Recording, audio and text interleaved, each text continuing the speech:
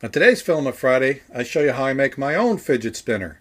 Only this one has a switch that turns on the LEDs. I'll show you how I made this on today's Filament Friday.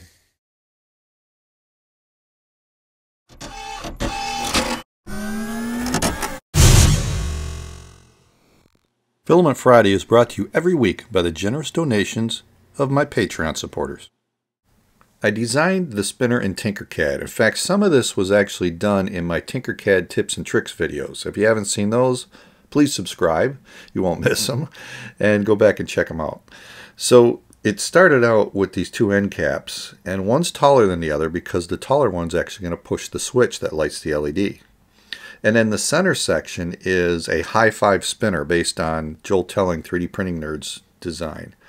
And inside there's a cavity, and then there's a lip here to stop the bearing from going into that cavity. And that cavity is where the battery and LED leads and switch will be put together. And there's these 5 slots where the LED leads come through, and then in the center they'll get soldered together.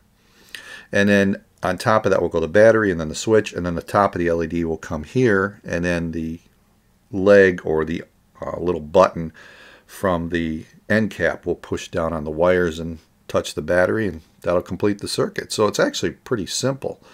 And then on the bottom I put another lip here so the bearing was lifted away from that solid wall and wouldn't rub against it. And that's pretty much the whole design. It's not really that difficult to put together. And like I said, a lot of it was in those Tinkercad tips and tricks videos. So once I had this, it's a little tall because I had the width of the 2 bearings plus the battery and the LED leads and the switch. So it's definitely thick for a spinner. And I have no external weights on this plan. But anyway, it turned out pretty good. So I just clicked on export and sent it to my printer. Here's a schematic of the LEDs connected to the battery. The switch will actually be built with just crude wires being pushed against the battery. I'll show you in the assembly. Here's all the pieces for it, including the 3D print, which came out really good. I printed this on my CR10, and even though it's a smaller print, it printed beautifully. And the dimensions were good because the bearing fit nice and snug. It seemed to spin fine. So the next step was to install the LEDs. And to do this, I put a little bit of hot glue on the bottom of the LED to hold it in place before I soldered the wires. And this seemed to work pretty good. And I bent the leads out, and I needed to get the positive lead to come in the bottom and then the negative lead on top. And so that was something I had to keep in mind. So I pre-bent all the leads so I would know which one went where, and I still almost screwed it up here. I got the negative going in the wrong hole, and then I straightened it out. And then I would just hold the LED in place and let the glue harden a little bit. And then I had all the leads ready to solder together right there at the center. They all kind of crossed. So now I had to act like a surgeon and solder those leads together without touching the plastic or melting anything. And I was able to do it. It soldered pretty easy.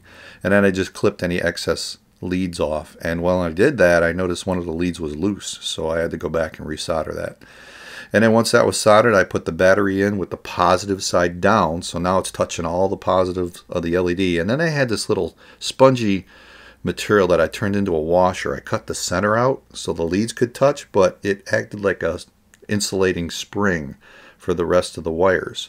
And then these LED leads, I pushed them down. As you can see, as I push it down, it actually makes contact with the negative side of the battery and they light up. And I was worried that maybe the leads would bend and stick, but that springy washer seemed to work really well. So then I just soldered those 5 together to make the negative connection. So if I have to take the battery out, I'm going to have to, cut some wires, I guess, or unsolder something. But overall, it looked like it was working really good. And then I put a metal washer in there just to make consistent contact all the way around, and also to keep some weight in there. It seemed to work. I tried a plastic washer, which I thought would be better, and it didn't work as well. And then I put the bearing in and then the end cap, and this thing was working great. I did find I couldn't press too hard on the switch because it would slow down the spinner. And I don't have the best bearings or any weight, so it didn't spin excellent. But look at this in slow motion. I love how the LED streams, and in the dark it looks even better. That's where it looks its best. So this turned out good. I'm happy with the results. That was a lot of fun. I really enjoyed this one. And that switch, that really crude switch setup, it works well. So if you guys like this one, let me know. I know there's a lot I can do to improve it, like put weights on so it's got more momentum on the outside, and also better bearings. These aren't the best, but it's fun to play with, and the lights make it fun in the dark. By the way, Matter Hackers, I'm going to be at their booth at the Bay Area Maker Faire. I'm going to be there all 3 days, Friday, Saturday, and Sunday.